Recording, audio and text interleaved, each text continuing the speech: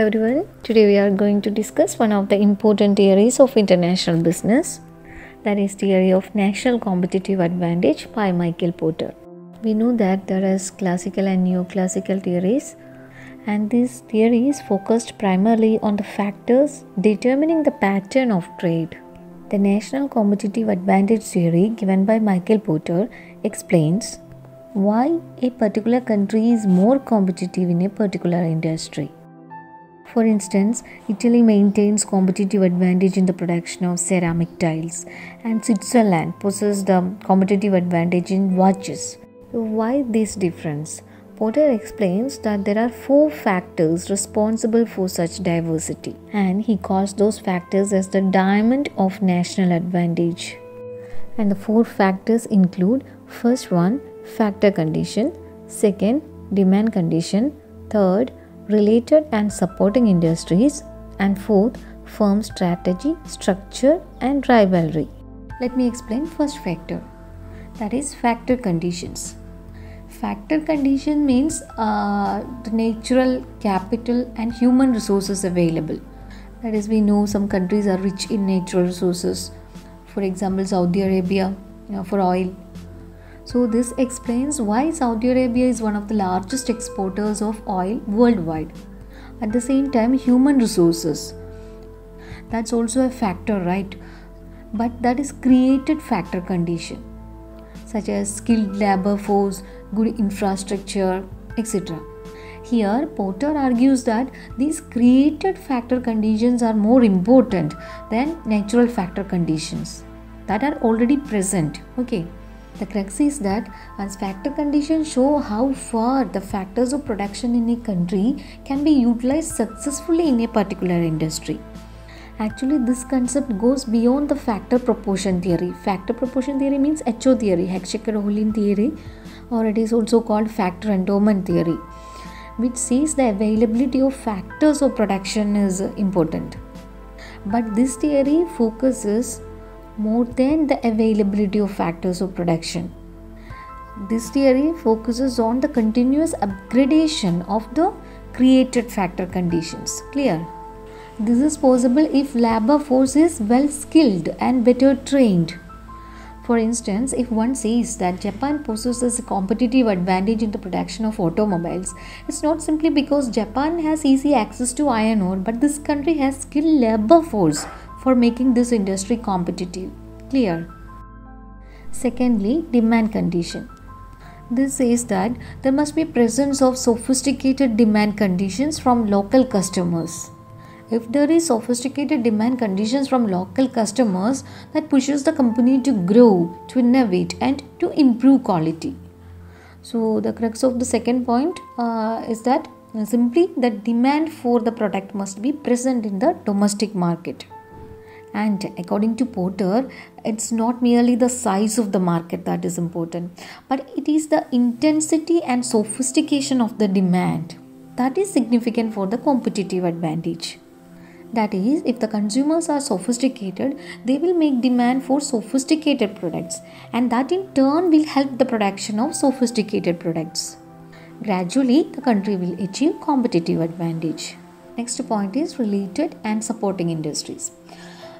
It says the presence of related and supporting industries provides a foundation. That is, companies are often dependent on alliances and partnerships with other companies for creating an additional value for customers and become more competitive, right? That is, there may be strong backward and forward linkages. For instance, especially suppliers are crucial to enhance innovation through more efficient and high quality inputs and timely feedback and short lines of communication. So companies from a particular industry or from a particular country will benefit most when these suppliers are global competitors. So it's natural, it will take years to create a strong, related and supporting industries, but definitely it will assist the domestic companies to become globally competitive. One more point is there, if competition is acute, every firm will like to produce better quality goods at lower cost in order to survive in the market. Clear? So for example, we can say Silicon Valley, where all kinds of tech giants and tech startups are clustered in order to share ideas and stimulate innovation. Fourth factor is firm strategy, structure and rivalry, which says the firm's own strategy helps in augmenting export, as there is no fixed rule regarding the adoption of a particular firm or strategy. We know the strategic decisions of the firm have lasting effects on their future competitiveness. At the same time, industry structure and rivalry is also equally important. The greater the rivalry, the greater will be the competitive strength of the industry. And we can say domestic rivalry is instrumental to international competitiveness because it forces companies to develop unique and sustainable strength and capabilities. For example, we can say the Japanese automobile industry with intense rivalry between the players such as Honda, Toyota, Suzuki, etc. So because of their own domestic competition, they have become able to more easily compete in foreign markets. Clear? So these four factors, that is factor condition, secondly demand condition, thirdly related and supporting industries, and fourthly firm strategy, structure and rivalry. These four factors are responsible for maintaining a nation's competitive advantage as explained by Porter. So it's also called diamond of national advantage.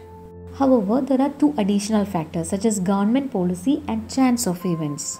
That is, besides these four factors, Porter gives weightage to these factors also, because the governmental policy influences all the four factors through various regulatory or deregulatory measures, because it can control the availability of various resources or change the pattern of demand through taxes. Okay, so it can encourage or discourage the supportive industries through various incentives or disincentives. That's why we are saying that the government can influence these four factors, right? Similarly, chance of events such as war or some unforeseen events like inventions, innovations, that is the likelihood of external events. It may be negatively or positively affect the benefit of a country or industry. It may be a fundamental scientific breakthrough, but these events are beyond the control of the government or individual companies. What I am trying to say that these discontinuities created by chance may lead to advantages for some industries, at the same time disadvantages for some other companies. Okay, that means some firms may gain competitive positions while others may lose. That's all about Porter's diamond of national advantage. See you in the next video. Thank you.